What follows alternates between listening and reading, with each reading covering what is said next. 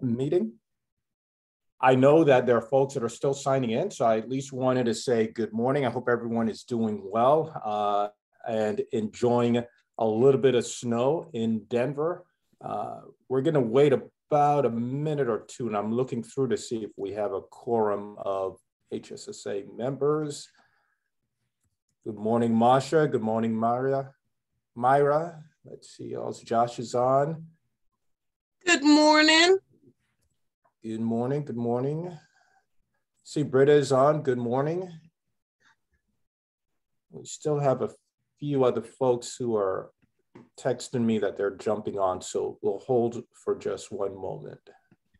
I just want to tell you also, good morning, everybody. This time when I logged on, it literally made me go back and enter like I'm a new person. So I don't know what we did differently, but it asked for, contact information. So that might be the delay. It's logging you in like a guest. So we're having all of you log in just like a guest every time, and then we promote you to a panelist. And so the way that works with Zoom is it's always going to ask you for an email and your name. Awesome. Well, thank you, Miss Sabrina, on top of it. You're welcome. We're finally getting used to all this technology. It's only taken a couple years, right? Good morning, Melanie. And I think while folks are joining, I'll go through the agenda, and then the hope is that I know Maria is joining us and a few other of the board members. I'm looking to see who else is not on. I think we have, I see Maria is on. Good. I see Jenny's on. All right. We have a quorum. So good morning. My name is Daryl Watson. I'm the chair of the Housing Stability Strategic Advisor Board. My pronouns are he, him. I want to thank you all for dedicating this time with us this morning to discuss important issues facing the cities and the communities that we each of us serve. I wanted to quickly walk through what today's agenda is going to look like. Thank you so much for sharing the PowerPoint. As soon as that comes up, it blows up all of my notes. But thank you so much, Kathy. And so appreciate all that you do behind the scenes to make sure that these meetings function well.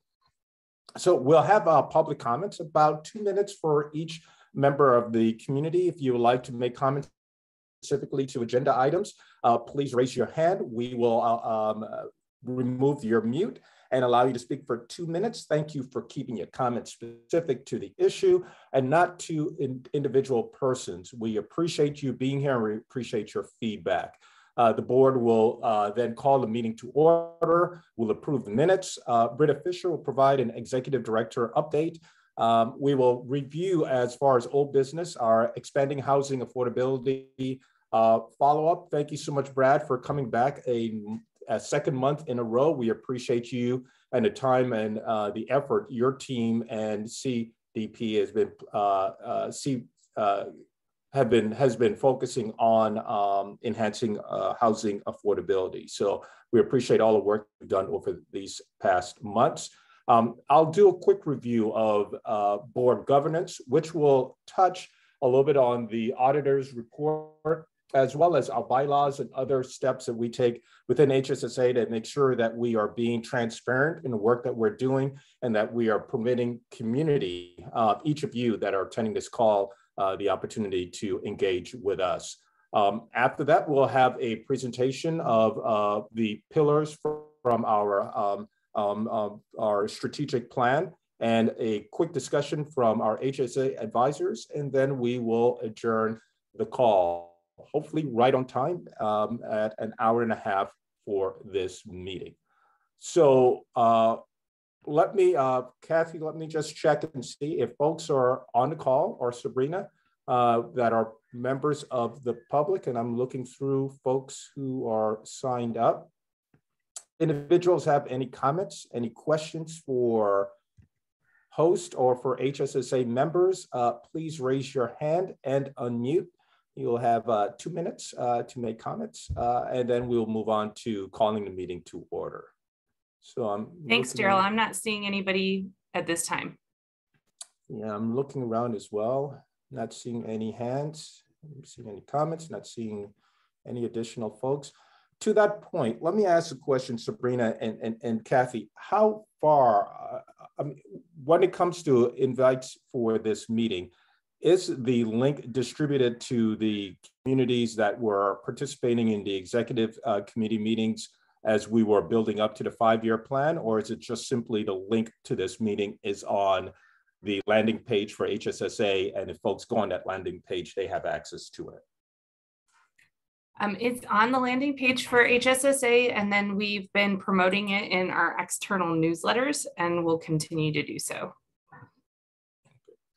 So that should include everybody who was in the executive committee and a wide variety of other partners as well. Perfect. Good to know. Good to know. Let me just wait one more moment. I do not see any members of the public, so why don't we advance the slide? And thank you so much, Katie. So for HSSA members, for the approval of minutes, and Katie and Sabrina, when were the minutes sent out? Normally we receive them within the week of the meeting. Were those sent out this week?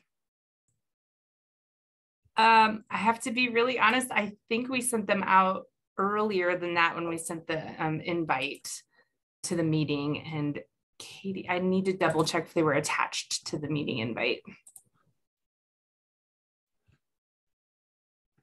I've been traveling this week. I did not receive that update. So I just wanted to make sure that board members were able to review the minutes from last month's meeting. So if we could just check. I'm really sorry. I actually don't see them on there. We may need to hold those till next month and approve those with this month's meeting minutes. I apologize. I think we missed that. No problem. And so I guess for us, for the board, I think having kind of a set cadence of the week prior to the meeting, having the minutes sent, I thought that I saw something, but I couldn't find it this morning as well. So thank you so much, Katie, and thank you, Sabrina. And for the board, the way this works, if the minutes aren't reviewed and approved, we can just simply add them to the March meeting. So we'll be approving the January and February minutes of meetings during our March meeting. So thanks again, Katie and Sabrina. You could advance to the next slide. And that's Britta's update. So Britta, if you would like to take the floor. Thank you, Chair Daryl, and thank you to all of our housing strategic advisors who are here, and to our public members who are observing as well. Good morning, and good to be with you on this Friday. Fridays always have a nice bit of energy in the morning. I hope it was that way for you. Today, I want to just talk about a few highlights of some things that have happened.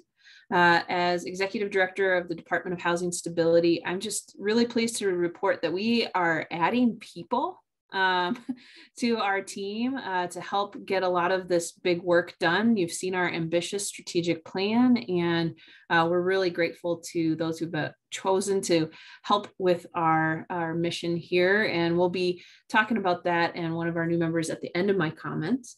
Also wanted to make sure that you know that we are getting those American Rescue Plan Act dollars out the door and into community partners' hands in order to help really see our recovery to COVID-19 be actualized. And so one of those that just recently passed was $3.9 million of expansion to Colorado Village Collaborative for safe outdoor spaces. And so that will help fund 4 sites up from 2 and to serve 371 households here in 2022. So grateful to those partners and grateful to council for passing that as well. We also on the recovery front had a couple of consultations with our community and partners on February 11th and 16th on Home ARP.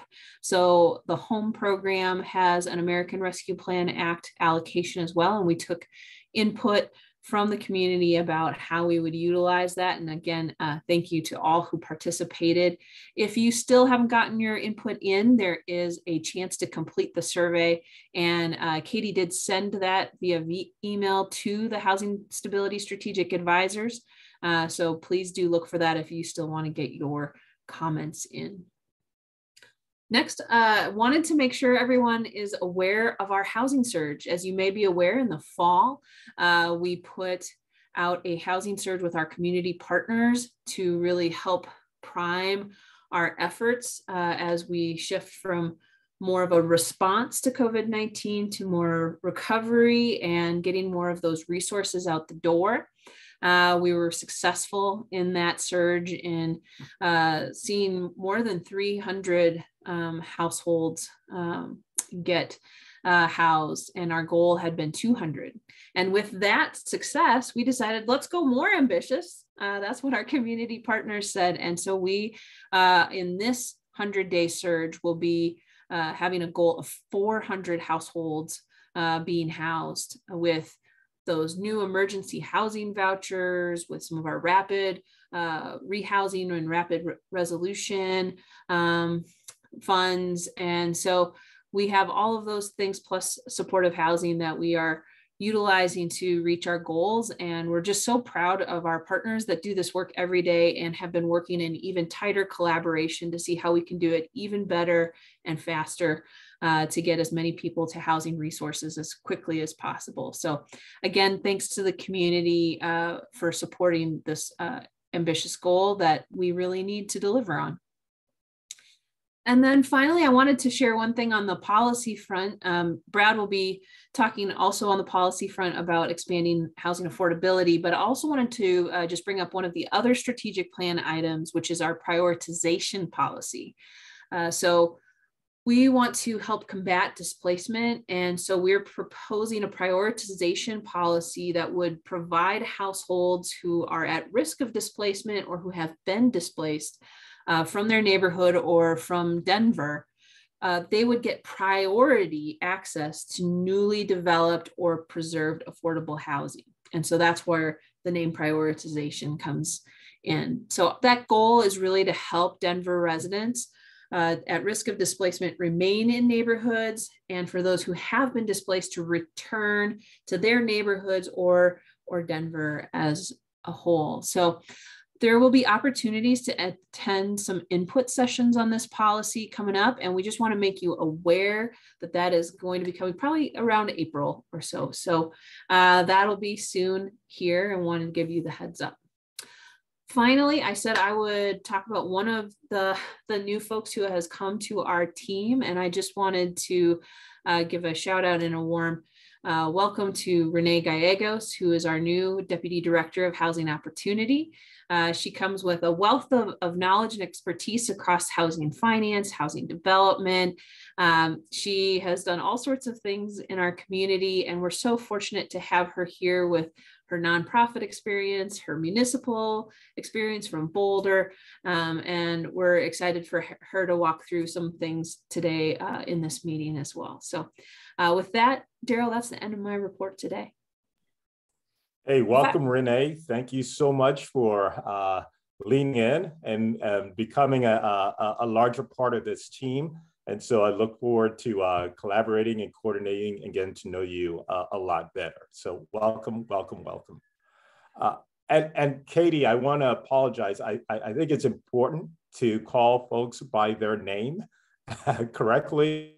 And I think I've been tied-tongued throughout calling you Kathy, Kathy, Kathy. And I have too many Catherines in my life, and they all go by Kathy.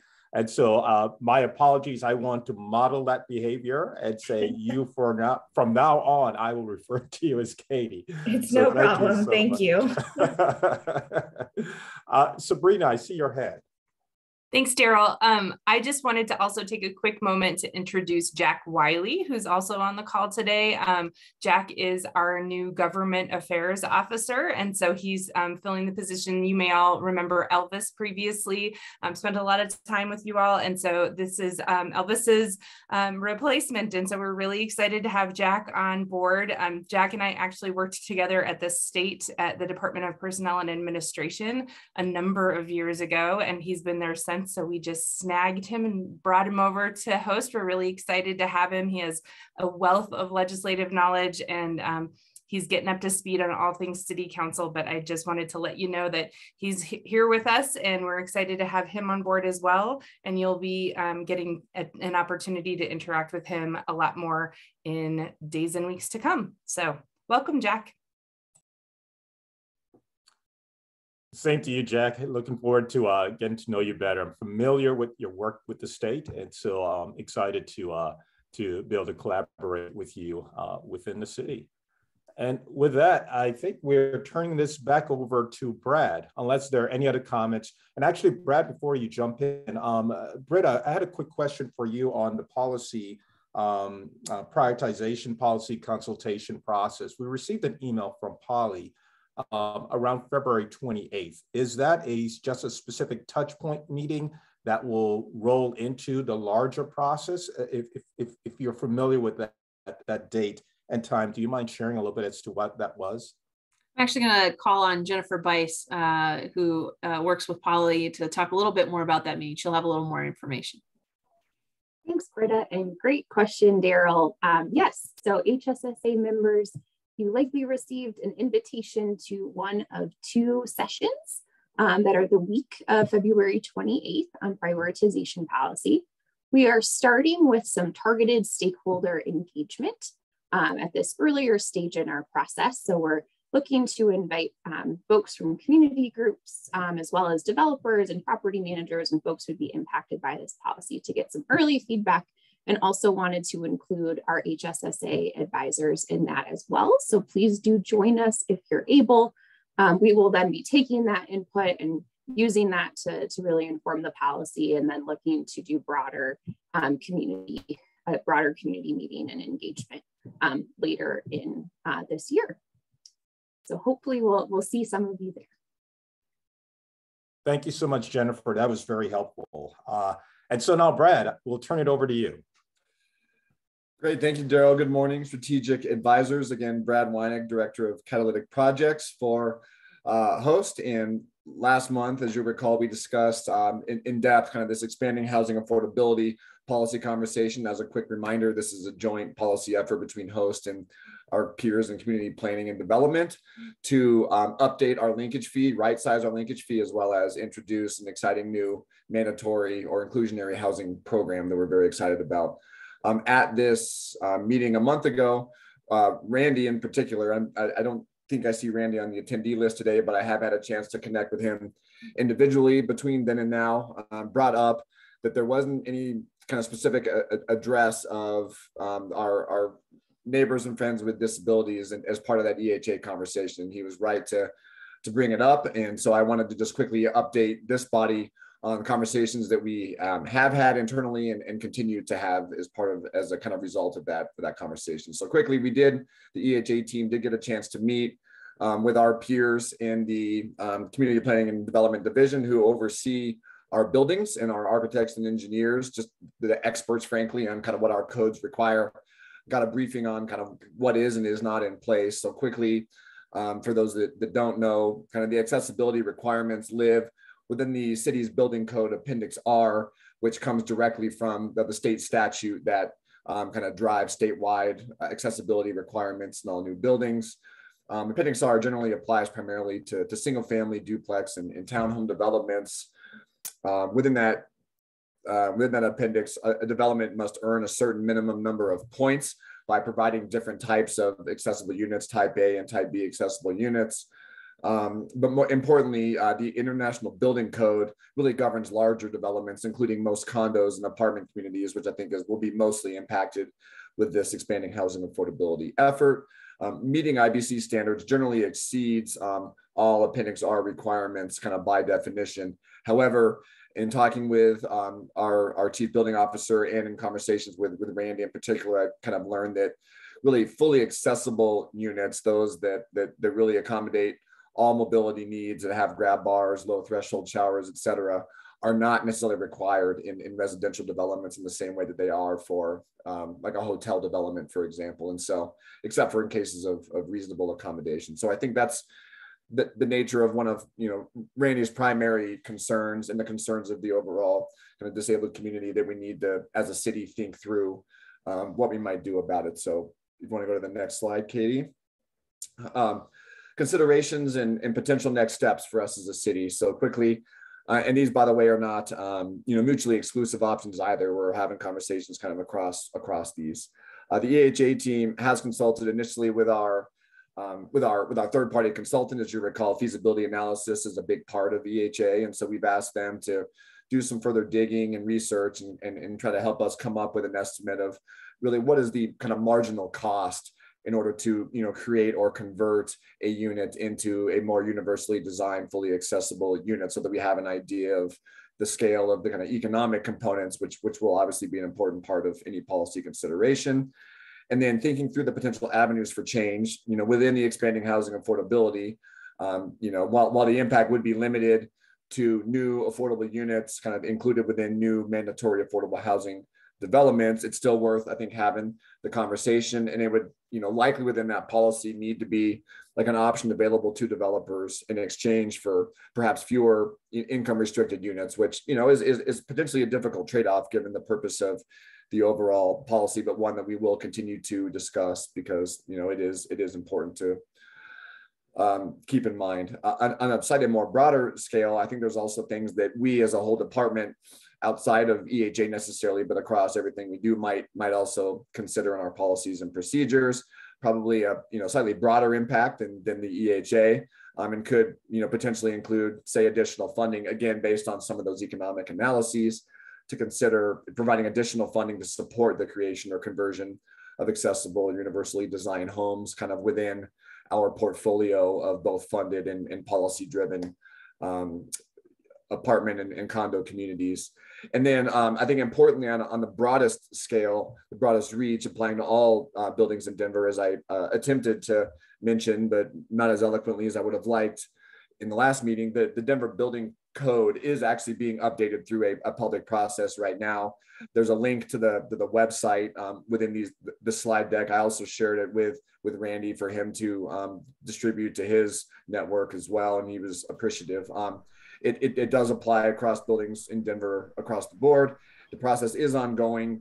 It's kind of midstream right now. They have already received kind of a first set of public comments, but certainly updates have not been finalized, and ultimately, like any policy, needs to kind of go through a legislative review process. And so I encouraged him that it's also, important for that conversation to be elevated at that level and to have those conversations. And so, again, wanted to provide you with a brief update. We are continuing to have the conversation. We did hear Randy, and we want to make sincere efforts to make changes. We just want to make sure we do it thoughtfully and in a way that will actually affect change. So that's the update from me.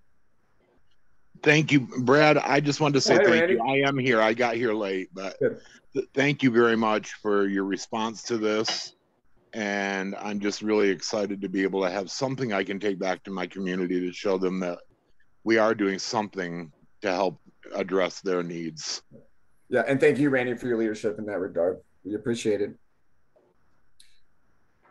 And Myra as well. I thank you for sharing your thoughts via email. I attempted to follow up with you as well, and would be happy to continue to have the conversation. But I hope my being here today is evidence that we heard it and we're considering what we can do. So thank you all for your leadership.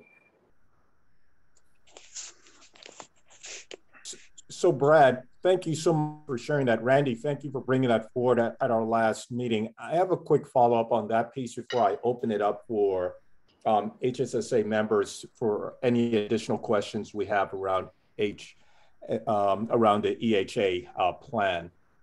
So the work that's being done by through Denver Building Code, that process is separate. Is this an addendum to EHA that will be going through the council process, that you're going to list any of these impacts to folks with different abilities? Is any of that going to be attached to EHA as it goes through the process? So I think there are a couple different questions in there, Daryl. So one, yes, the building code update process is a separate and distinct process from the expanding housing affordability policy effort. And so, you know, that is something that will certainly impact everything that, you know, we do within the built environment realm, right? Because that's a citywide kind of building code standard, regardless of whether it's affordable housing or a office building or a, you know, shopping center, right? And so that's an important conversation to continue having. With respect to EHA and our sphere of influence, I think what I was trying to elevate was that we are continuing to have these kinds of conversations of what we can do specifically within EHA to meaningfully address the concerns that Randy raised. And yes, anything that we were able to incorporate in there will also be incorporated into the revised DRMC and the zoning code languages and the rules and regs that are all part of the package that ultimately our planning board and city council will be reviewing through the legislative process in the next quarter. And to add on to that question, Brad, so for any, as you go through rules and regs, impacts from other plans, whether it's a building code or other plans that are currently existing, that directs you as to how EHA can be executed, reviewed, the transparency of EHA. Do you, within your plan, as you go through rules and reg, highlight these are the 2, 3, 4 plans, whether it's something as broad as Comprehensive Plan 2040 or as targeted as Blueprint Denver or whatever? I'm just throwing things out, but do you specifically highlight which existing plans inform some of the targets within EHA? So folks know, okay, EHA may not explicitly state this, and this, and how it impacts communities, like the building code, the Denver Building Code plan that's going through, but it's impacted by these other plans. So we don't have to have an exhaustive EHA. So just, I know that's a very long question, comment, statement. Yes, I mean, so I think multiple plans, including say Blueprint Denver and comprehensive plans, neighborhood plans, other kind of relevant city policies and plans are referenced, you know, when we can.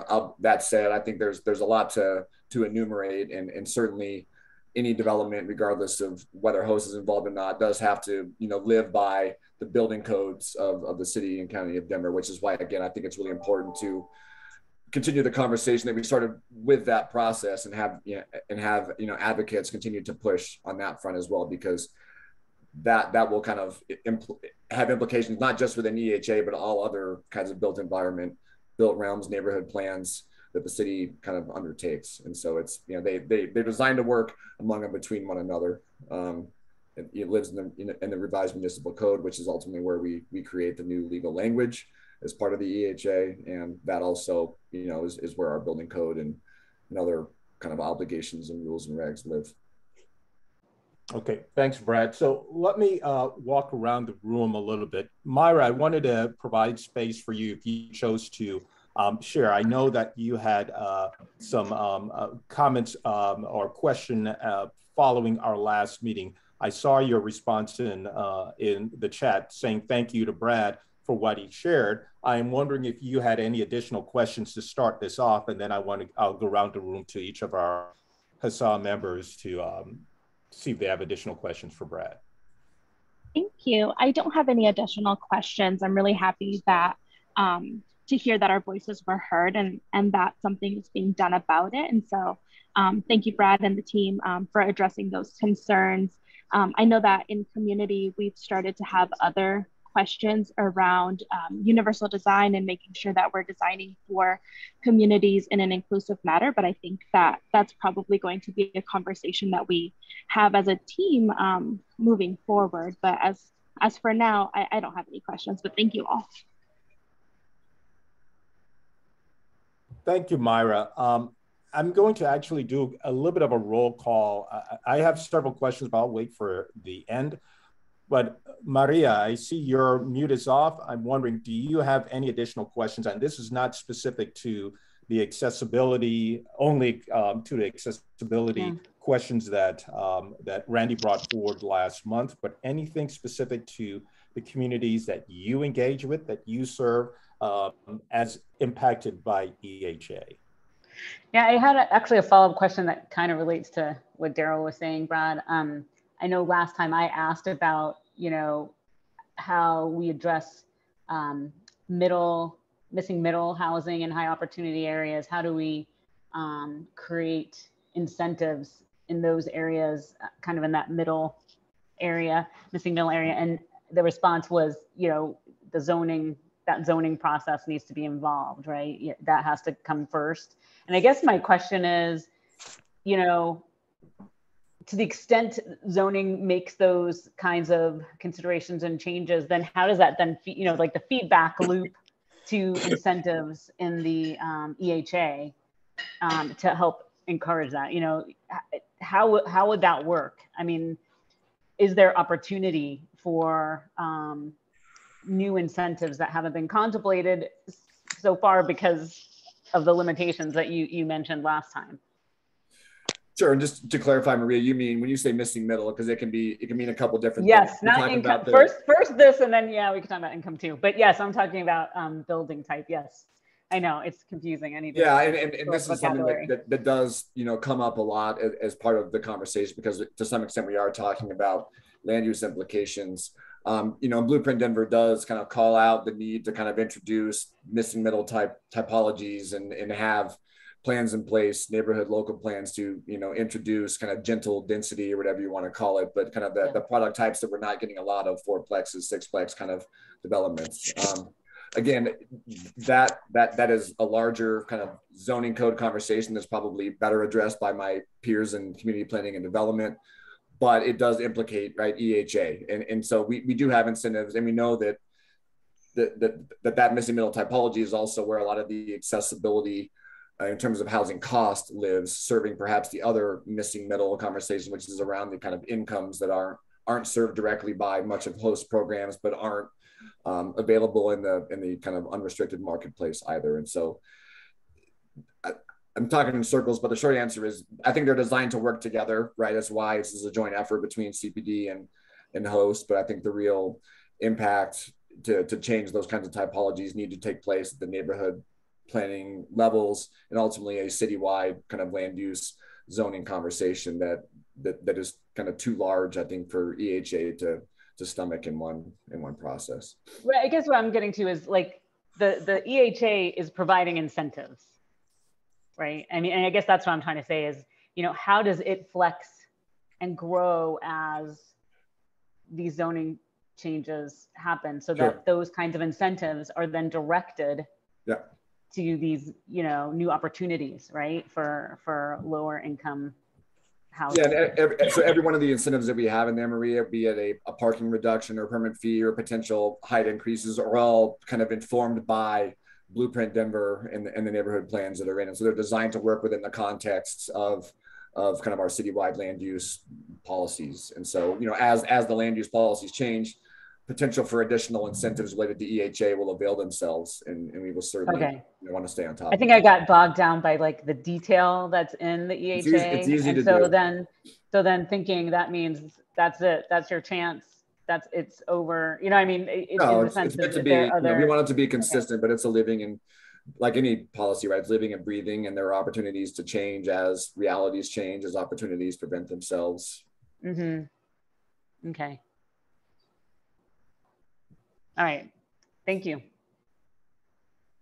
This may muddy the waters a little bit for you, Maria, and this is to Brad, but for Blueprint, I think they have a year-over-year kind of a report out as to kind of impacts or targets. Maybe it's year-over-year or every 3 years. It's between 1 to 3 years, because I know within the Denverite process, they each had an annual of some level report. There's opportunities for area plans and others to inform and change what Blueprint says. So to Maria's point that she was making, and actually, let me just own that point. I'll own this point then, that for EHA being so, I think you're starting really broad, and I understand that the opportunity to get an inclusionary housing plan through council may be tougher if you start being extremely specific, especially since Blueprint and other plans speak to some of these targets or these issues for whether it's code or whether it's building type, et cetera. where I'm having some questions from folks is that with it being so broad and not specifically communicating, not just to missing middle, but for example, the incentives specific to housing with 3 to 4 bedrooms. Now, blueprint and area plans talk to, based on where you're zoned, what is optional housing types, what are current incentives. EHA is providing additional incentives. I would love for you to talk through why isn't there, or what's the thinking behind not being specific as to the housing type that's necessary. 3 to 4 bedrooms within the affordability incentives for what EHA is targeting, I think is necessary for families to be able to stay in Denver. Most families would require more than a 1 or 2 bedroom, but I don't see within EHA explicitly listing priorities or incentives towards the type of household that families aren't able to have in Denver that are causing them to leave Denver. That may be in a prioritization plan coming forward. I don't know, but I'm just kind of curious to the thinking why it seems so broad, where we have data showing specifically who's being harmed by not having a very robust inclusionary housing process in place outside of linkage fees. That's a lot. I apologize. But. No, it is a lot, and you're right to ask it. And again, this isn't something that we haven't kind of heard or discussed, right? I think part of the challenge, right, is that we don't necessarily, especially within the planning realm, have the ability to kind of overly dictate to somebody what they have to build on their multifamily residential site. We can try to do what we can to incentivize it, and we are doing that. So we have the option of kind of these negotiated agreements where, you know, we've indicated that we would be willing to kind of lower the number of overall units, you know, included in the development if in exchange those units were skewed towards 3 and 4 bedroom larger family style units, but importantly also have the right, you know, kind of amenities and incentives, not incentives, but amenities and features in place, right? Because I think we've also seen from other communities like Portland that tried to kind of introduce this thing, and what they ended up getting was, instead of, you know, 4 1-bedrooms, they got 1 4-bedroom in a community surrounded by studios and 1 bedrooms, and you end up getting 4 roommates, right, to live together, because the building and the amenities and the location don't lean themselves towards family friendly uses. There isn't a tot lot, there isn't a computer lot, right? It's more, you know, amenities driven towards kind of urban single professional type housing, right? And so what we can do is build in flexibility to try to incentivize those outcomes where we can, be it through a negotiated agreement or a land swap or whatever the case may be. But we've learned that it's not as simple as just saying, you know, you have to include 3 and 4 bedroom units, you know, in your development period, because that doesn't necessarily lead to the outcomes that we're trying to address based on what we've learned internally and what we've seen from other communities. Correct. And I'll stop and I'll go around the room, but I just want to say, yeah, mandates and say a developer has to do 3 to 4 bedrooms is really not what I'm stating, but simply the idea of within the language somewhere within EHA stating clearly, we know from data, and I don't know if Melanie could speak to what MDHI has put forward or any of the other housing displacement reports that came out this first quarter already, that these are the folks who are impacted. This is why this proposal is going through. We aren't saying that you must do these things, but these are the remedy. This is what we're trying to remedy. That's where I'm not seeing kind of the why for community members. This feels very much like a roadmap for community planning and development to inform existing plans. So parts of it, but the piece of how it hits people and families who want to stay in Denver, I'm not seeing it as clearly. So I don't know how better to articulate that, and maybe within the policy prioritization piece, we can get really deep, and that can be attached as an addendum to this. But that's where I'm seeing an opportunity with this plan. It feels very much the people who do planning and zoning, this is their plan. But if I'm reading it as just a rank and file person in Denver wanting to stay in Denver, I'm not seeing myself. So that's commentary. Let me see if there's other questions from folks, and then I have maybe a few other questions to the end before we transition. Thomas, I see your mute is off. Do you have additional questions? And I'm going to come through to everyone on HSS just to make sure before we let Brad go.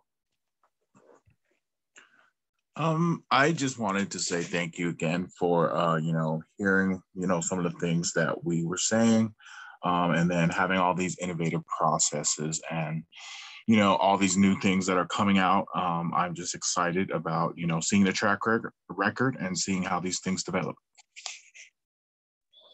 Thank you, Thomas, and thank you for inviting us to the Native American Housing Circle conversation earlier this week. We appreciated that opportunity as well. You're welcome. Thank you, Thomas. And I see that Josh have to drop off. Josh, do you have any questions for Brad before you have to leave us? No, I don't have any questions for this conversation this morning. It seems like there is a whole lot of great work happening to ensure that we have the right housing in place to serve all of our folks here in Denver. So I appreciate that. And as always, this is good work, and I am happy to be here with all of you. Thanks so much, Josh. Jenny, I'm wondering, do you have any additional questions for Brad? No, I don't. I have the benefit of being part of the task force working on the policy. So I think I've peppered Brad with my questions in other forums. Thank you, Brad. No problem. Thanks, Jenny. Melanie, any questions for Brad and team? Yeah, hey, Daryl, thanks. I don't think I actually have any additional questions. I appreciate the level of detail and thought that others have really dug in on. So nothing else that's coming to mind right now. And then Marsha, I don't want to miss you. Any additional questions that you may have? No, not at this time. Okay, let me look around. Did I miss any HSA members? I'm kind of looking through my laptop. Sometimes I miss faces. So if I didn't call you, I'm going back through. I think I called everyone. I think I did. So my final comment, Brad, for you, and I know you spoke to this, but I just wanted to touch back on centering on kind of racial equity within the process. I know EHA isn't set for that. Very curious as far as I recommended maybe in the preface of the plan or somewhere within the narrative as the plan begins to speak to kind of the impacts on racial minorities, specifically Black and Brown communities, and their impact by Denver not being affordable for so many folks. Having something within EHA, even though there's no way to do a target for communities of color to be the priority. I'm curious as to if there is an opportunity as folks read what the EHA's purpose and why EHA is being developed, for that to be discussed a little bit in the beginning as far as the disproportionate impact to Black and Brown families as far as affordability and the ability to remain in Denver. Sure, I think there's absolutely an opportunity to better address that, and we'll have that conversation. Again, I think as you all have seen in our strategic plan, right, racial equity is front and center in everything that we're doing within HOST, which includes expanding housing affordability in these efforts. So again, I think you're right to point out that every opportunity that we should elevate that, not assume that it's kind of a given. And so, I will bring that back to the team and see what we can do to better address that. But I'm excited about all the efforts that my department's undertaking in that regard this year and into the future to address that longstanding and generational concern. So Brad, I think that's it for us. Thank you so much. I mean, I appreciate your willingness to engage in so many community meetings, to come back a second time to HSA and meet and speak with us, and also to really respond to the questions that we have. You didn't just ignore what Randy and Myra and others said. You really did a lot of work within the last few weeks to address that, to identify how it's being addressed. And that demonstrates a level of transparency that is greatly appreciated, I know, by this board and by the community. So thank you for the good work that you're doing, and that for CPD on this work. And we look forward to continuing collaborating with you. Thank you for having me. I warmed them up for you, Renee. Good luck. Thanks, Brad. Great job, as always. Well, assuming it's my turn to kind of step forward, yes, thank you, Chair. I just want to open by introducing myself. I see some familiar faces, some folks I've known for quite some time on the committee, but then there's several of you that I haven't met. So I wanted to take the opportunity to introduce myself, to thank Britta for the warm welcome, and I've received a warm welcome throughout. But for the HSSA board, I know this is the first opportunity that I've had to come before you, introduce myself, and we're just coming in and diving right in to share what we're doing on housing opportunity. But as for my own personal background, as Britta mentioned, I am coming here from the city of Boulder.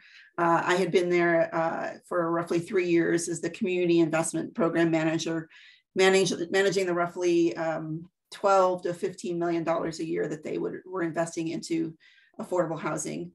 But I'm fortunate that I've had a lengthy career in affordable housing that's kind of come from a variety of perspectives that started in housing development. I was initially a housing developer for the Uptown Partnership, which is a nonprofit that no longer exists, and they dispersed to their portfolio. I went from Uptown Partnership to the Colorado Coalition for the Homeless, where I actually first met Britta many years ago, and was a developer on that team. And then I went into roughly 10 years of consulting work and travel, where I worked on a variety of affordable housing projects from a variety of perspectives of financing applications, housing needs assessments, and for full transparency, a portion of that I was working very closely with Jenny Rogers from the committee in one of her when she had her prior business. And after a few years of living overseas, I returned and came back with a little bit more of a finance focus, and spent 3 years with Mile High Community Loan Fund, which is currently Impact Development Fund, and CDFI that had a focus and mission in affordable housing. And it was from there that I went to the city of Boulder to, as I said, manage their community investments. And I wasn't necessarily looking to leave Boulder. I think they're doing some great work, but when I learned of the opportunity to join the team here at Host and to take a leadership role with the scale of activities that are going on and all the exciting initiatives, it was just something that I couldn't, and to work under Britta's leadership, it was just something that I couldn't turn down. So I'm thrilled to be here. I'm doing my best to fill in the big shoes that were left behind by Deborah Bustos, who's now happily retired, taking some well-deserved rest. And one of the legacies that one of many legacies that Deborah left behind was to build an amazing team. So I think that's helped in my transition. And so I want to make sure I acknowledge the team that's on the call here with me here.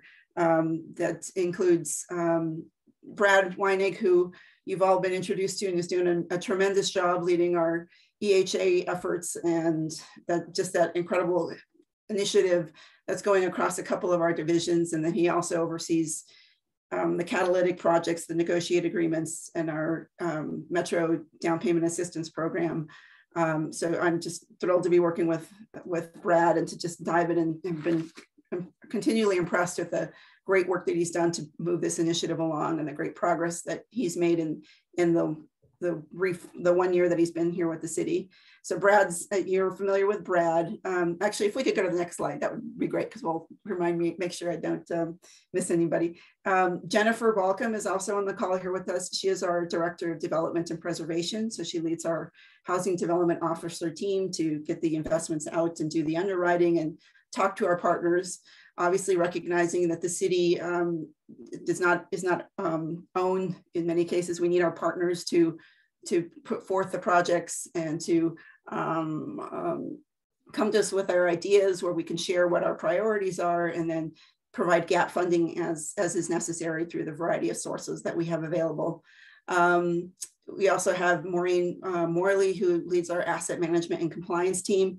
And she's done a tremendous job of building systems and policies and procedures to really strengthen our abilities in that area of asset management and compliance. She's built a great team you know, doing that important part of the work that sometimes doesn't get as much attention, but is critically important to ensuring the stability of our portfolio, and that we're not, as we're building in units, that we're getting what we intended, and that we're not losing them on the back end to being out of compliance or not living up to the obligations that a partner might have set when they initially received funding or negotiated with the city.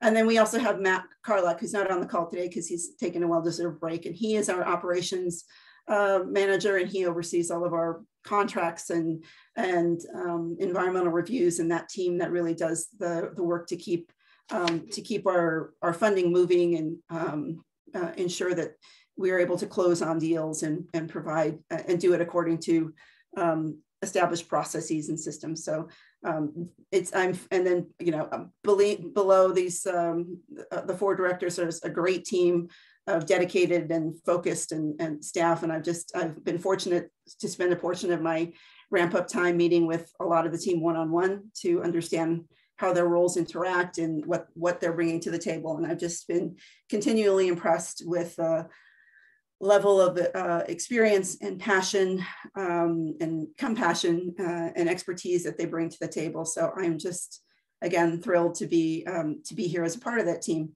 And of course, in addition to the internal resources we also have, one of the things that I was drawn to is the great external partners that we have, including this HSSA advisory team. So I want to make sure I express to you my thanks for your time and dedication to these important issues and the feedback that you provide to us in this work, recognizing that it is critically important, and your voice in the process can really help us provide direction, the direction that we need, and maybe some focus that we need.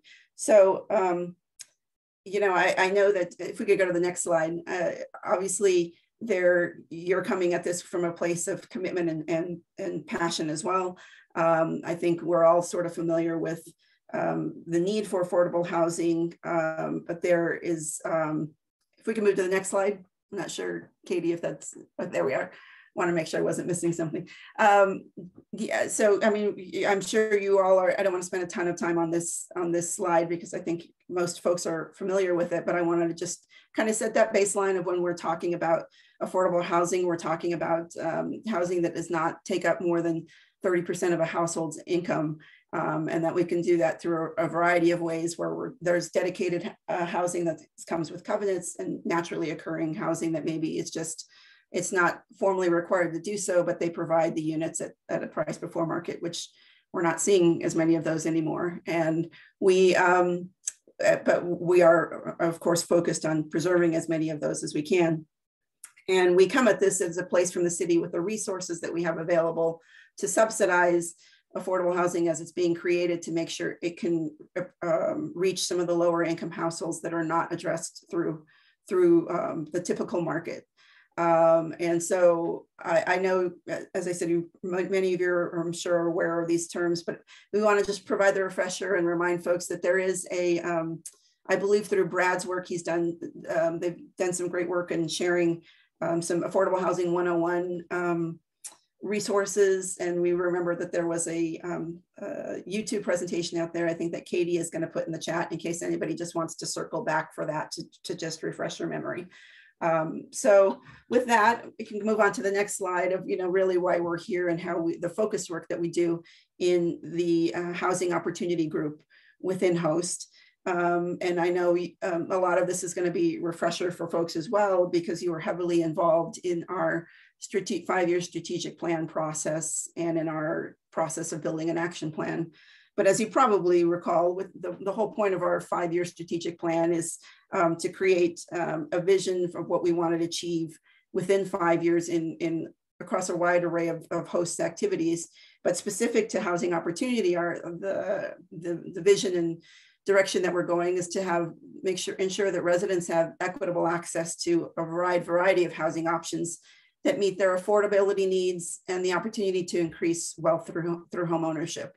So that is sort of our within housing opportunity, our sort of guiding principle. And, you know, we translated that into some specific goals for housing opportunities for the Housing Opportunity Group which I've been spending, of course, a lot of time getting up to speed on these as well in my first 5 weeks or so that I've been in the job. But if we could transition to the next slide. Obviously, you're familiar with many of the goals that we set, but the first one we set for housing opportunity based on some of the community feedback we received. Our first goal is to expand access to affordable housing opportunities. And of course, we're doing that with a eye towards specific targets. And we're looking at increasing the portfolio, the availability of income restricted homes from 7% to 8% through the creation and preservation of 7,000 rental and home ownership units. And so that's, again, we set on a very aggressive goal. And then we also called out those elements, as you mentioned, Daryl, that we've seen that there's a dearth of options, and we need to create more. We need to focus a lot of that efforts of those 7,000 units on deeper affordability, on 3 or more bedroom units to allow families to remain in the city, and to create 900 supportive housing apartments to create a pipeline by which our community members who are unhoused have a way to be transitioned into housing and receive the type of support that they need to make sure that they are successful and can remain housed. We're also, one of the other tangible goals we set related to expanding access to affordable housing opportunities is that reducing the rate of cost burden, which is, if affordable housing is folks are spending 30% or less of their monthly income, of their annual income on their housing costs. If they are spending more than that, then they're considered to be cost burdened, and they don't have the funds available for sufficient funds for other basic needs like food, medical bills, discretionary spending that they might need to take. So we'd like to reduce that rate of those that are housing cost burden from 59% to 51% to ensure that there is greater stability and that there aren't as many folks spending too much on their housing costs and putting them at risk for that one unplanned expense that just sends them into a spiral. So we want to make sure they have access to those options. Our second goal within housing opportunity, as you're familiar with, is to preserve existing affordable homes. As part of that 5-year plan, we're seeking by 2026 to preserve at least 950 apartments and for sale homes. And then we've divided that into a focus of rental units, which we were aiming to preserve at least 600 apartments for rental properties and income restricted rental properties, and 350 affordable homes within our home ownership program over the next 5 years, and putting that focus where the covenants are expiring over the next 5 years to ensure that they can remain part of the affordable housing portfolio. And finally, our third goal for housing opportunities, many of you probably will recall, is to expand homeownership opportunities. And we've heard that a lot, that we want to create that pipeline of opportunities from the lowest income, but also allow folks to graduate, if you will, up to homeownership opportunities if that's something that they want to pursue. So we're, as part of the strategic plan, we set the aggressive goal that hosts and our partners, of course, because their partners are building these units, that we increase the homeownership rate for households earning 80% from what the current 36% up to 41%. And the way we're going to do that is by assisting 10,000 households with the variety of services they might need to access that homeownership opportunity, whether that be home buyer counseling, down payment assistance, direct subsidies, or the mandatory housing policies like EHA that are creating more opportunities as other market units are coming into place, where they create opportunities for affordable homeownership as well. And then we're, as you mentioned, we're doing this all with the lens of equity in the work that we do, but specifically in homeownership opportunities, we recognize that the homeownership rate for communities of color is not proportionate to the population, and there really has been obviously generations and historical factors that have limited the homeownership rate for our communities of color. So we want to increase the rates, put a specific focus on those BIPOC households to increase the homeownership rate from 41% to 45%. And tangibly, the way we do that is by assisting at least 4,600 households in gaining that access to homeownership opportunities through the variety of services. So this is also an area, again, we're doing all of our work with an eye on equity, but in these homeownership opportunities, it's specifically called out as one of our goals that we are working hard and keeping it's front and center in the work that we're doing in this arena. So across those three goals, of course, that was within the 5-year plan, and by 2026, we have these aggressive goals to reach a wide variety of households. But we, as you're aware, we distilled that down to a 2022 action plan that shows up in the next slide that highlights the priorities and really what we're focusing on in 2022, already, a month and a half into 2022. But our primary focus is that first housing opportunity goal of expanding affordable housing opportunities for our community. And within this goal, our specific priorities are to expand the rental housing, the income restricted housing stock, and to support the development and preservation of about 1,400 total homes, including 185 units of supportive housing. So we've, of those 7,000 that we're looking to do before 2026, we've set an aggressive goal of we're going to get to work on 1,400 of those in the year 2022 to set us off on a good pace to reach our 5-year goal. And then we've specifically called out these supportive housing units because the 185 supportive housing units, because we recognize that as a priority from our mayor and from the community as well to really create that pipeline for the unhoused to get them into the type of housing that is going to allow them to remain housed and to receive the services that they may need.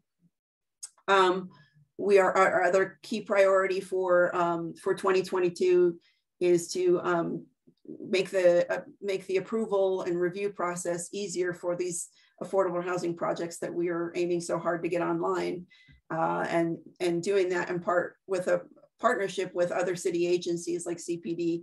It's another place in which we're coordinating and collaborating with them, but we are looking to implement an affordable housing review team that would be a team dedicated to supporting the 100% affordable housing projects, to ensure that they are not stalled in the CPD review process, that they are kind of, they can hopefully get their own swim lane, if you will, of moving through the process with a little bit of some oversight, some handholding to make sure they don't get lost in the system, and then we're not creating unnecessary delays in getting these critical units online, and that they can move forward to provide the housing to the community members and to help us move towards our goals. So this affordable housing review team has been, as part of our plans, where we've got staff positions that have already been set aside and budget set aside, and we're working through that process of how to best structure that team and coordinate. And we'll soon be moving on to, I believe, the hiring process to really get that team started and to make this special swim lane a reality. We've done some pilot work right now, but we're really looking to expand it broader across the portfolio of affordable housing projects that are coming into play.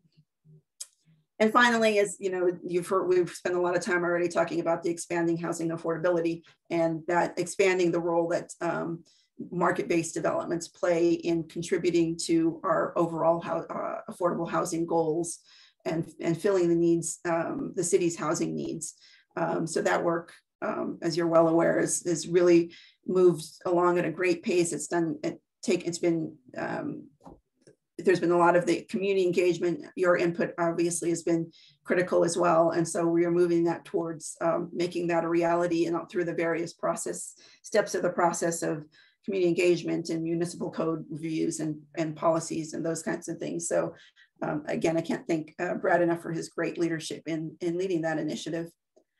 So to dive in a little bit more on those specific, those 1,400 total homes that we're looking to produce in 2022, that we can break that 1,400 units down into our specific targets across a variety of populations. If we can move to the next slide, please, Katie. So of those 1,400 homes, we're looking to make, to create with our partners 838 rental homes that are serving that 30 to 80% AMI market. And again, we pull out that need for deeply affordable and larger units. So among those 838 rental homes that we're looking to create in 2022, we're looking for roughly a third of 30% of them to be at or below 30% AMI. So that would be 252 units. And those are not specifically the supportive housing units that we call out separately as well, but these are just really targeted to that 30% AMI. And then 63 of those units for three or more bedrooms. We were looking to preserve 133 rental homes in that 30 to 80% AMI income level. We're looking to create 67 affordable for sale homes and to preserve 83 for sale homes in this year in 2022. And then back to supportive housing, as I mentioned, they're not specifically included in that deeply affordable. But we want to specifically call out the 185 units of truly supportive housing that will come with the necessary services. And so those units, those 185 units also require services, funding, and support. And then there's still, while we're kind of waiting to, as the EHA process moves through the process to get it actually rolled out, there are still the additional opportunities where we're expecting roughly 100 units through negotiated agreements from market-based developers who are kind of currently in the pipeline, and those are moving along as well.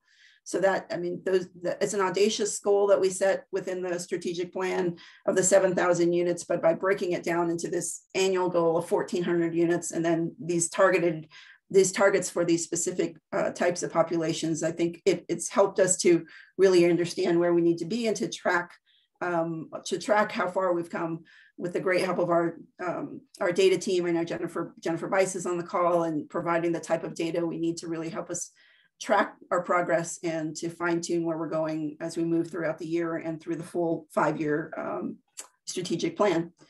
So that was the key pieces of our strategic plan or action plan that we wanted to make sure we put in front to set the stage and remind you of where we're going and how we're tracking the work that we do. But with that, I want to make sure I turn it over to you to leave the time for the comments, the questions, the discussions that I know you are valuable to this conversation and part of the reason we have this strategic advisors team. So thank you for the opportunity to introduce myself and to share some of the great work that we've been doing. Renee, thank you so much. It will be great getting to know you better. Thank you for your leadership already. And thank you for the great presentation. Katie, I'll ask if you don't mind going back to the last slide as we open for questions. I think I had a lot of information and it may inform some of the questions that we may have for Renee. Thank you so much, Katie. And let's start first with Randy. I saw your hand first, and then Maria. Thank you. First of all, welcome, Renee, to host. I'm wondering how many of these numbers intertwine. Like when you say 252 units of deeply affordable, and then the next level is 63 units of three or more bedrooms. I assume that will intertwine where some of those 3 or more bedrooms will be deeply affordable. Some of them will include supportive housing. And I'm just wanting to make sure that I'm understanding that correctly. Yes, I would invite Jennifer Balcom, our developer, who's got the best view on our pipeline, and Jennifer Bice, who kind of tracks our data. But we are looking at that that option to have these, in an ideal scenario, they are combined, and we have one unit that meets that meets all three, that contributes to all three goals, whether deeply affordable or larger bedrooms. We want to specifically call out the deeply affordable and 3-bedroom units, as you rightly pointed out, knowing that those are needs, and we need to try to keep those in mind in the negotiations and conversations that we're having with our partners. But I think either one of the Jennifers might be able to speak on how we're tracking that and what we're seeing in the pipeline to confirm that they are somewhat intertwined. The deeply affordable number of 252 and the 3-bedroom units of 63 are both included as part of the 838 above. Yes. And in addition, the supportive housing number down below of 185 is included as part of that 838. Right. What I'm wondering is how many of those will cross paths, intertwine? Like, will you have deeply affordable units that are also 3 or more bedrooms and also provide supportive housing? Yes, potentially, yes. And so when we speak with developers, we negotiate. We are always in negotiation with developers on every project that comes to us for funding to ask them to provide more 3-bedroom units and more 30% AMI units. And so some of that is going to overlap depending on what we're able to negotiate with the developers as the projects come in. Okay, great. And then back to Renee, I'm sorry, the other question I had, you don't know me, but I'm the disabled guy here that I always push for transparency in providing accessible units. And I would just encourage you that when you do these unit targets, that you also include some information about how many of those units you want to make accessible, whether through universal design or through just regular ADA units. Yes, I certainly the conversations that we've had, that Brad has had as part of EHA over the last, a few weeks, have certainly kind of brought the issue of accessibility to the top of our minds as across the variety of affordable housing that we're trying to pursue. And I think it's sort of ingrained in there as well. And while they may not be specifically called out in there, I think we are committed to working across the array of the other pieces of the puzzle that can impact this, and then keeping it in mind as we're having the negotiations with our partners as well, and to really track and understand where we're making progress, where we might still be, if the needs are increased, if we have tangible data to really help us set some, to maybe modify or include within our goals the type of accessible units that you're speaking to. That'd be wonderful. I like to be able to go back to my community and say, okay, here's a slide deck that shows what the city is doing as far as accessibility. So any information like that you can include on this type of thing would be greatly helpful. Yeah, I appreciate that. This, as you know, these came out, and this came out of our 2022 action plan as we distill down the 5-year strategic plan. But we'll be creating these action plans for each of our years moving forward as well. So we will certainly keep that in mind, and I appreciate that input. Thank you. Thank you, Randy. Thank you, Renee and Jennifer. And Randy he focuses and he elevates issues specific to folks living with different abilities, but he's also a leader in many other layers. So Randy, I accept your elevation of these issues, but know that we rely on you on things that are inclusive of this, but also it's a plus for your voice and all of the other issues as well. Thank Maria you. Is next. Hey, Renee, welcome. 5 weeks in, I guess. So we're glad to have you here. And this is really helpful. The slide is particularly helpful. And I'm always excited every time I hear repeated the focus on BIPOC home ownership and the fact that we're addressing displacement in this plan. That always brings me much joy. I work for Habitat for Humanity of Metro Denver, so home ownership is my thing. Yes. So obviously that makes sense why that's exciting and important. I do have a question though. I was thinking about the work that Habitat and others are involved in addressing, BIPOC home ownership, and in particular the displacement pressures that communities are facing so much in Denver right now. And looking at the for sale home AMI levels, we're working, for example, in Globeville, Elyria Swansea, to help support a community land trust there. And, the folks that are either have experienced displacement or at risk of displacement that we're seeking to provide homeownership to often fall below the levels, the AMI levels shown there. And so I was just curious, will there be additional, I'm just thinking of those two priorities coming together, anti-displacement work. Will there be additional assistance, support to help dig a little deeper into those AMI levels so that we're hitting those very folks that are the prioritization policy I'll learn more about next week. Those things are seeking to achieve. Yeah, I mean, I will speak. It's not specifically called out here, but I, as part of my ramp up process, I've really I've had a chance to, as I mentioned, speak with the wide variety of everybody on our team. Was just recently brought up to speed on some of the equity work that's happening in our Metro DPA program, and some really exciting initiatives that we have to focus some of that down payment assistance on communities of color that were traditionally left out of the denied access to the homeownership pool.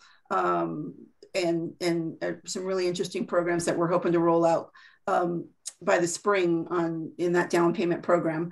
But we do recognize that the deeper affordability and for communities of color is important. We're trying to balance that with the variety of sources that are available for them. Recognizing we may need additional subsidy because obviously the construction costs are continuing to go up. I'm sure you're well aware of that we have. We need to recognize the costs are going up as well, and we're doing some work also right now on setting maximum home pricing and trying to understand what's happening in the market versus what's there and the need with the additional layer of these ambitious goals that we've set. So I think it's something that we are definitely keeping in mind, recognizing if we want to reach that goal that we may need to tap into deeper affordability. And it's something that we'll be working throughout this year. I want to make sure I give Jennifer or Brad, who is leading the Metro, overseeing the part of the team that's seeing the Metro DPA program, a chance to weigh in if there's any other elements that I'm thinking of. But I appreciate you raising the concern to us as well, because it's something that we are, as we're looking at the homeownership arena, that we are keeping in mind as well. I would say only that Brad and also Maureen and I, and Maureen in particular, has done a whole lot of work on our maximum sale prices. And Brad and Maureen and I have had hours of debate and discussion about what the right answer is. Because with construction costs going up so much, we're afraid if we set maximum home prices too low that it just won't get built. And then we're afraid if we set it too high, people can't afford it. So that, and if we fund more subsidy per house, then we can't fund as many houses. So there's so many different lenses on that problem and so many different important questions that are being asked. And I can, we've involved many staff internally and I know that Maureen and Renee have had some discussions about it. So I will say only that it's being given its due consideration, and the answers I think are not clear and they're not easy about which way to go with that. And I'll just add from Metro DPA program, and this is something that my colleague Andrew Johnson, who was out on vacation this week, is much better versed in and is leading on behalf of our department. But the idea with the kind of social equity addition to the Metro DPA program is to add additional kind of grant supports to help reach down the income spectrum for households who can evidence that they or their descendants have been displaced from red line communities in Denver. So we have to kind of, we can't unfortunately directly or explicitly kind of restrict that program to BIPOC households because of fair housing obligations. We are trying to tie it to historical redlining, which we know obviously disproportionately impacted communities of color, and therefore ideally will be, you know, one of our major avenues towards increasing BIPOC home ownership. It's an exciting program. Limelight on details at this point because we're still working them out internally, but as Renee said, it's coming up in the next couple of months, and if and when it's of interest to this group, happy to have Andrew come join and provide more details. That would be great. I would look forward to learning more about that. That's great. Thanks, Brad. Thanks, everybody. Thank you, Brad. Thank you, Jennifer Balcom and Renee, for that answer. And Brad, as soon as Andrew is back from vacation, he is invited to attend our March meeting. Even if it's in the iterative steps, I think that is extremely of extreme interest to members of this board. And it's another thank you to your team and Renee's team for really diving into that. So absolutely would love as soon as he's available for him to be able to attend our March or April meeting. Great. So I guess Katie or Sabrina, whoever kind of runs the agendas, you've taken a note. Yeah. Perfect. Thank you, guys.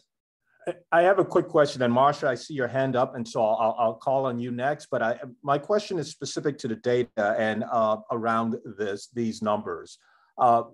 Is HOST leveraging, and Renee, maybe this is you or one of the other leaders by the name of Jennifer on the call. But for example, when you're speaking to kind of the increase of supportive housing, and there's a specific number for deeply affordable at 252. Is there a system, a program, a dashboard that's being leveraged to show how many units are currently in existence within the spectrum of housing? How many are being leveraged? Is there a certain system that you're using to know that this housing is there? To be able to meet these goals within 2022? And if there is, what system are you using, and what's the transparency for either HSSA or community to see, hey, there are of these 252, this housing exists, this supportive housing is in these certain places, and folks were placed into these housings in 2022? I want to defer probably to Jennifer Bice if she's still on the call, because I know that we are very, very fortunate to have her expertise in leading our data team. And, you know, a lot of what we do is focused on the data to really hold us accountable, as you said, and to make sure that we're moving in the right direction. I know we've got a great affordable housing dashboard that is already available online, but I want to make sure that I let our expert really speak to it to give you the full answer. Thanks, Renee, and thanks, Daryl, again for the question. So I did pop the link to our current affordable housing dashboard in the chat, just so folks can check that out. But that's our current kind of public-facing tool. We are excited to be coming, I think, at next month's meeting to talk about our plans for a new public-facing dashboard in line with the strategic plan, so we can get more into some of those details next month. But in terms of what we have today, in that dashboard, you'll see a number of different tabs. There's information on market conditions, as well as the total number of overall income restricted units we have in Denver. Those units are also mapped, so you can see where they are, and you can filter on some different criteria, like is the unit open and available for occupancy? Is it under construction? Which neighborhoods is it in? Those types of things.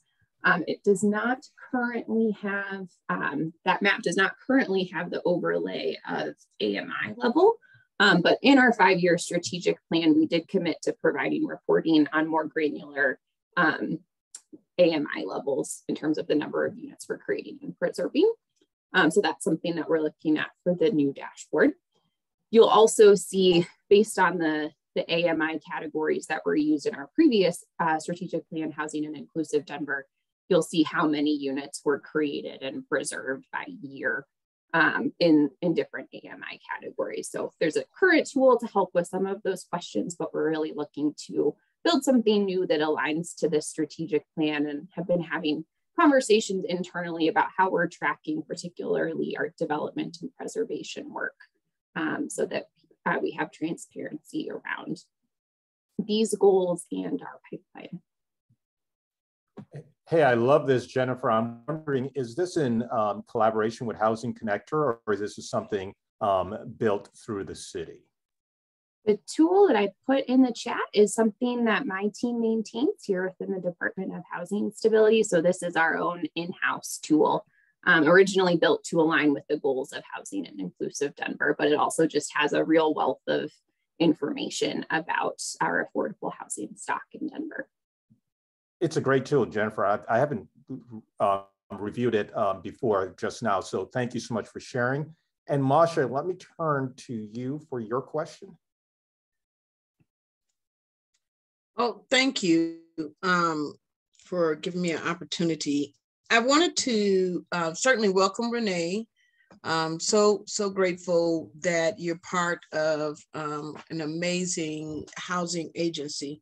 I wanted to just ask that in the next meeting that we look at more than just down payment assistance. And I know that Brad had mentioned about grant and grant funding that you guys are working on. But I also want to just, go back and look at some other streams of support, things like match funding, working and partnering with DHA, Denver Community Credit Union, and other financial institutes that help individuals that may not qualify for down payment assistance. Being one of those people, I realized, and I didn't know it at the time, but I realized how critical the Neighborhood Lift Grant was. In terms of looking at the the market rate, as well as being able to afford to purchase inside of Denver. We say one thing, we say affordable, but then we have to look at what is affordable, right? And so when we take a look back, I know that partnerships have helped lots of people that is in a particular area of AMI, and even not. You can be 30% AMI and still not meet the requirements for down payment assistance. So I just want to encourage you to look at other partnerships and strengthening those partnerships to bring that into the focus for the target for the housing units. And definitely kudos, you guys are doing an amazing job, but also wanted to just make mention, if these housing units are available to an array of family structures, or is this just for parents, folks with kids? Is it single adults? Who will this housing project target in terms of meeting those demands?